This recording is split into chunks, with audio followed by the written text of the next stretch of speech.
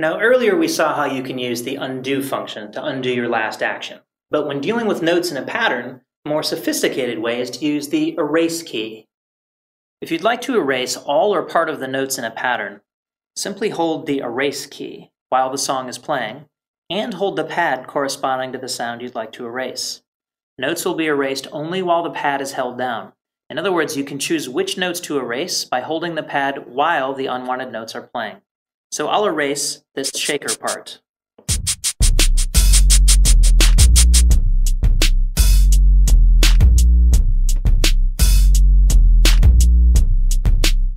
Great, let's top off our pattern by adding a lead. We'll find a lead sound by using the browser. I'll replace this kit's conga sound.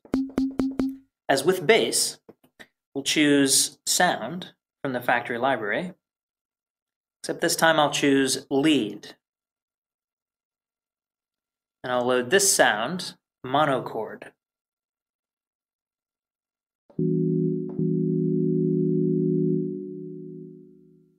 Now you might prefer to play things like melodies using an external MIDI keyboard, and to do this, you'll connect it to the MIDI in on the machine hardware controller.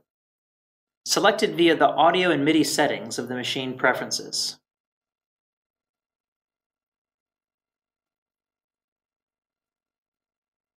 Note that the connected MIDI device will always play the currently selected sound, and when using a MIDI keyboard, it will automatically play the selected sound chromatically.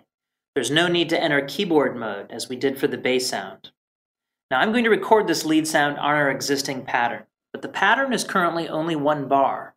If you want to give yourself a little extra room to solo, you can hold down the pattern button and choose button 2 above the LCD, and this will double the length of the current pattern. Great, so let's add a lead part to our pattern.